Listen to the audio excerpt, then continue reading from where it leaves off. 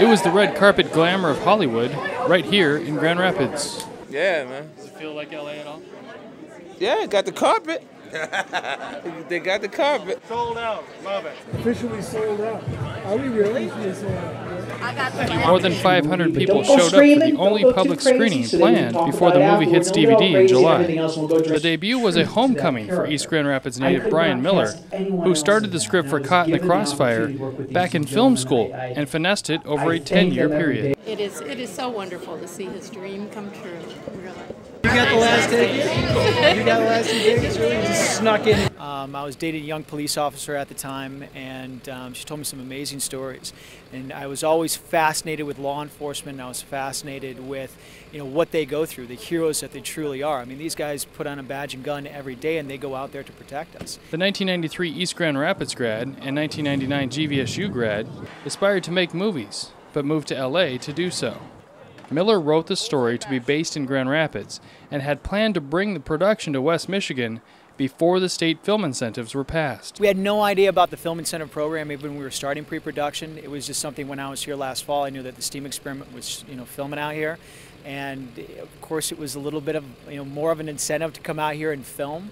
But this is a place that we would have always gone to do this. When his script was finally picked up and greenlit for production, bringing the movie here was his first choice. And our cameras were there as the crew shot scenes on the 6th Street Bridge last summer. When we began pre-production, one of the places that I said we have to shoot this at is Grand Rapids, Michigan. And that's why we're here. I've seen things no one should ever see. Caught in the Crossfire is a crime drama starring Chris Klein, Adam Rodriguez, and 50 Cent. It's about two detectives investigating gang violence and possible police corruption. The movie is shot entirely in the city, with many familiar locations around town.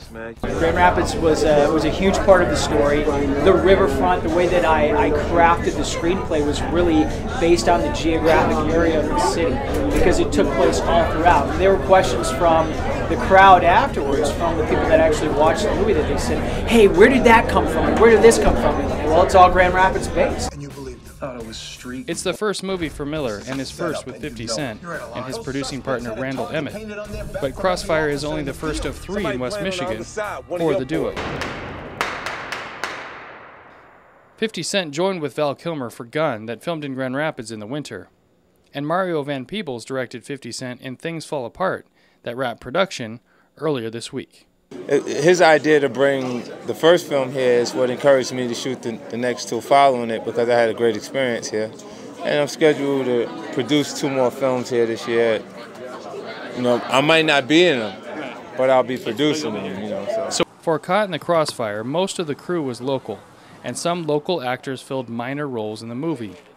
With more projects planned, these filmmakers know they're now a big part of the future of making movies in West Michigan. So many locals that have been trained to become really full-time crew. People have really learned the business here, and it's great, and now we're really comfortable. And a lot of those people are now crewed up and working for Randy. That's fantastic. I mean, that's exactly what that incentive was based on. Put Michigan employees back to work, and that's where the money's all being spent. Yeah, I mean,